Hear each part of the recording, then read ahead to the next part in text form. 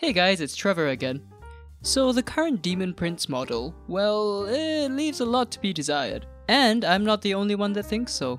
In addition, he also kind of looks just like a generic demon, which is a bit of an issue because as we know, there are 4 Chaos Gods, all with their own unique aesthetic and theme. And if you look at the current Demon Prince model, I'm gonna say that he doesn't really fit into any of those 4 themes. As a result, there are a lot of 40k players out there who are looking for alternative Demon Prince models that fit their chosen Chaos God. Recently, a friend of mine found an alternative model that he thought would be a perfect fit for a Demon Prince of Tzeentch, and he asked me to paint it for him. And that model is Valduk, or Valduk, I'm not sure how to pronounce it, from Archvillain Games. Now, personally, I think this model looks stunning. And more importantly, I think he really fits into the whole Tzeentch aesthetic. He's a big old birdman, he's got the magical fire in his hand, he's got his gold chains, he's got his sorcerer's robe, he's got the candles everywhere. I just think he looks so magical and so bird-like and so Tzeentch. So today I thought I'd just share with you the things that I really like about this model and a few things that I think could be improved. So firstly, I think the detail on this model is really fantastic. If you look at the runes on his cloak, they are all different and they are all highly detailed, so they look really great when you pick them out in a contrasting color. The fire in his hand also has a lot of lovely detail and it looks really magical because it actually has a skull sculpted into it as well.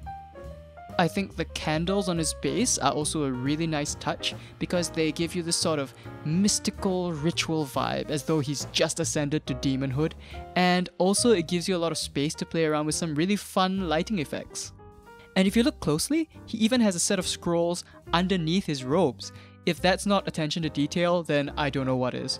Oh, and his wings, we have to talk about his wings.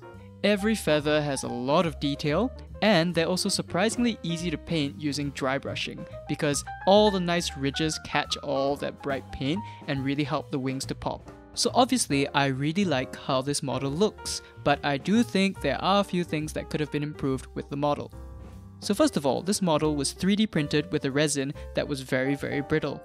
So this pair of wings did get dropped, and when they got dropped, they shattered. If you look closely, you can see here this shiny line where I've had to re-glue back all the feathers using super glue. And of course that one yellow feather is the shard that we lost, so I had to replace it with milliput. Another thing is, the main body of this model was 3D printed as a single piece. This meant that it was quite hard to reach some of those details under his cloak that I mentioned earlier while I was trying to paint it. If the main body of this model could be split into separate parts when printing and then assembled after painting, I think this would be a lot easier to paint. It is nice though that the wings were printed separately from the body, so it was a lot easier to paint those. Finally, for those of you who are really OCD about base sizes and shape, the base that this model stands on is quite close to that of the OG Demon Prince, which is 60mm, but it's a little bit irregular. To solve this issue, I just made myself a 60mm base out of sprues.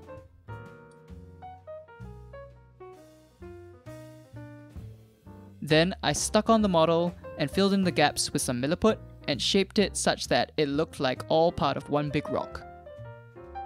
So overall, I think the problems with this model are very minor, and if you're looking for a nice alternative for a Demon Prince of Tzeentch model, I would highly recommend this model. And to answer your next question, no, this video is not sponsored by Archvillain Games, but hey, if they want to sponsor me, I'm not gonna say no.